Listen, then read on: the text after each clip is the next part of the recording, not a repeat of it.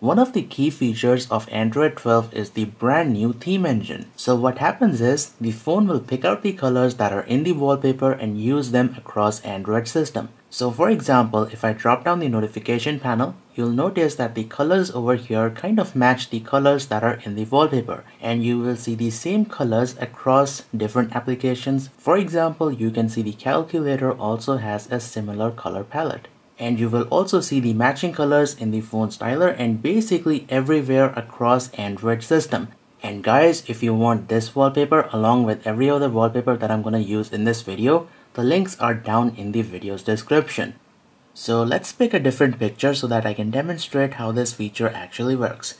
You know what, let's pick this picture because this one has a lot of greens and yellows in it. So what we're gonna do is set this as our wallpaper. So whenever you set a photo as your wallpaper, you will see this screen. The phone will show you a couple of color palettes based on the colors that are in the wallpaper. So in the color palette, we are getting shades of green, yellow, and a little bit of red mixed with yellow.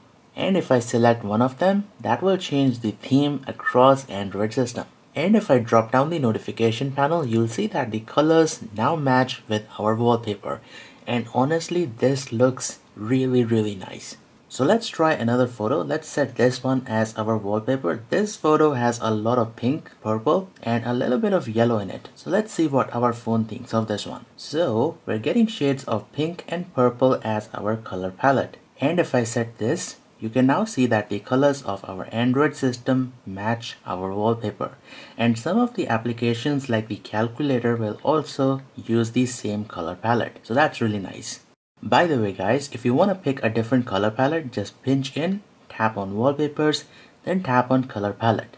From over here, you can pick a different color palette if you want. Oh, and by the way, there's also an option over here which says apply palette to app icons.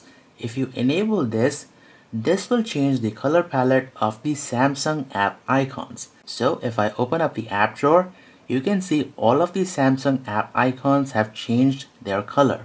And for those of you who are wondering, this is the Galaxy S21 Plus, one of the first phones to get Android 12. And I really like how the body color matches our wallpaper and the app icons. So this apply palette to app icons is a really cool feature, but I think you guys can already tell what the problem is. On Samsung phones, this feature only works for Samsung app icons. So all of the third-party icons like Instagram, InShot, Netflix, Amazon, all of these still have their default colors. So yes, this feature is not perfect and there is a scope for improvement. I mean, how cool it would be if all of the app icons had a uniform color that matched with our wallpaper. So I hope they fix this problem with One UI 4.1.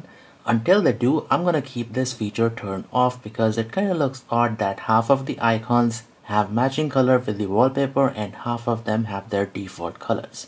Anyways, that brings us to the end of the video. Thank you for watching, and if you have enjoyed, make sure that you hit the thumbs up button because that helps out a lot. And also make sure that you are subscribed to the channel. I do have plenty of videos on Samsung Galaxy smartphones. And lastly, also follow me on my social media accounts. I will put all the links in the video's description. Thank you for watching and I will see you guys next time.